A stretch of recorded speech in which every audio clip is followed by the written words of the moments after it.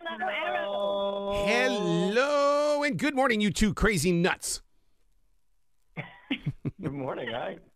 Man, you guys, what you have done with Reno 911 continues in It's a Wonderful Heist. My God, I mean, it is just an unbelievable presentation. Thank you very much. We really wanted to get Nick Swardson, who plays Terry, the roller skating street hustler. We really wanted to get him back into the mix as one of everybody's favorite side characters. So we thought letting him play like the Clarence the Christmas Angel seemed like a pretty good idea. And I do think Tom Lennon is who I think of when I think of our generation's Jimmy Stewart. Yep. Mm-hmm. Me If too. Jimmy Stewart was really inappropriate, Mm-hmm. I go Tom Lennon any day. Oh my God! And the thing that's really funny about this, and I don't want to spoil it for listeners and stuff like that, but when the bell rings, that line that he comes up with is it's priceless. It's so today. Yeah, that's probably the darkest take on the It's a Wonderful Life story that happens in the film.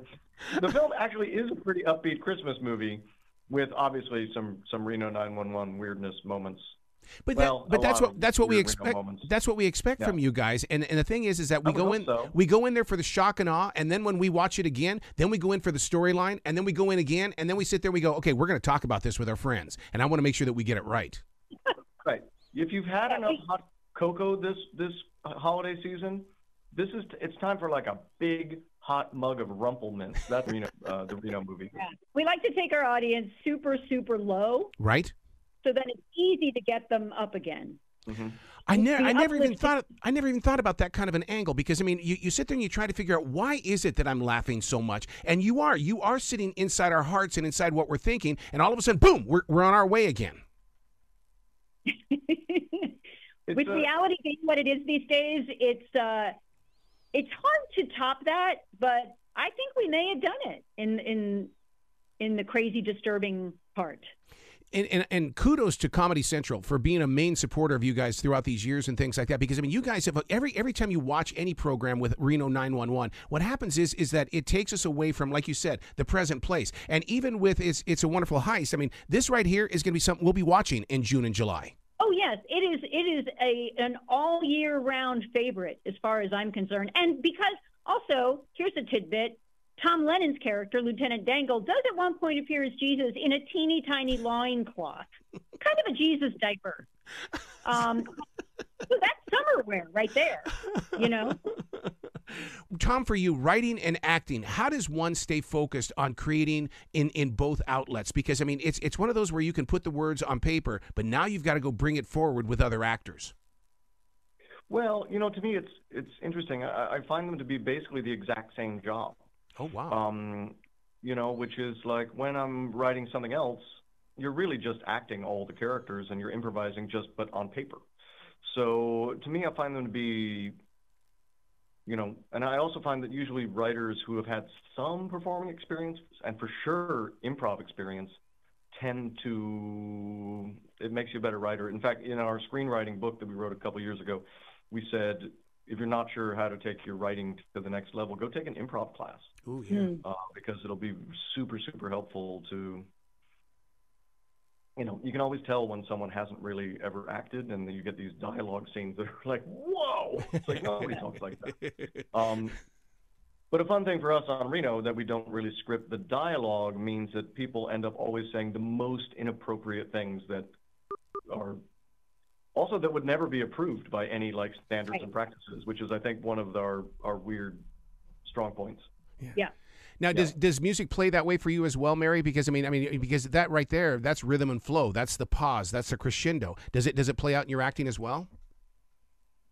Oh, for sure. I mean, I think every acting role, especially comedy, it has a lot of music to it. I don't know if in this bunch if I'm a sousaphone or a triangle. But that would be interesting to see what we are instruments. But yeah, I mean, especially because there's so many of us now, that whole like you got to listen thing.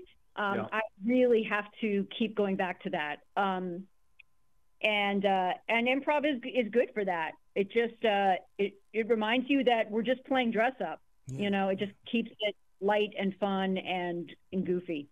One of the things that Reno has been so incredible about is that the background is also one of the stars. And in this particular Christmas episode, it's a Wonderful Heist. The bicycle. Oh my God, people are gonna be talking about the bicycle for a long time. Lieutenant Dangle's bicycle has become sort of legendary for the terrible things that happened to it over and over and over again. And I will say there's a weird detail, which is it's mostly based on my own life. I've never owned a bicycle that was not stolen, including having bicycles stolen out from under me or while I was watching. And I've given pursuit to bicycle thieves. But this one is really great.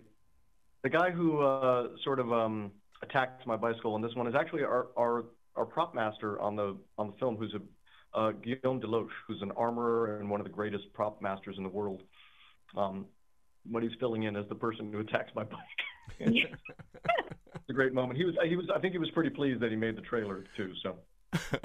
Do you find yourself doing other seasonal episodes and stuff like that, like maybe an Easter one or even something that'll celebrate the 4th of July? Because I mean, Reno is so one-on-one in the way that we can all relate with the characters because we know those characters.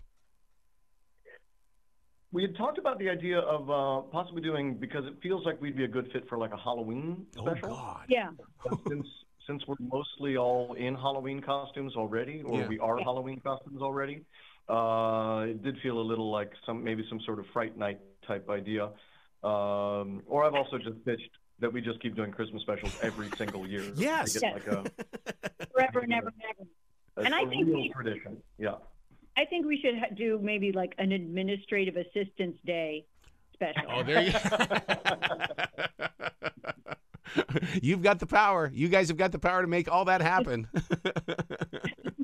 And plus, one of your specials there's got to be a soundtrack that's got to be released where Mary can feature her band, and you guys can do the individual bands that you love on the show.